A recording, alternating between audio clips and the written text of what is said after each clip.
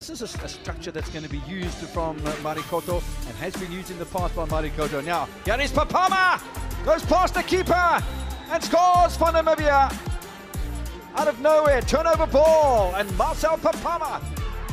New post effort from Dominic Mendy, an appeal for a penalty, not coming. Again, they hit the woodwork, the rebound picked up by Senegal, they score! And it looks like it's DN.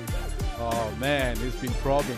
He's the one lively player in the attack for Senegal that has really been making meaningful moves. Willie Stefanis wearing the captain's armband. Now it's Aprocius Petrus.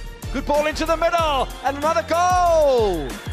This time it is Kambindu who gets his head to it, sneaks in behind the defense, beats Ndiaye, and puts Namibia back in front.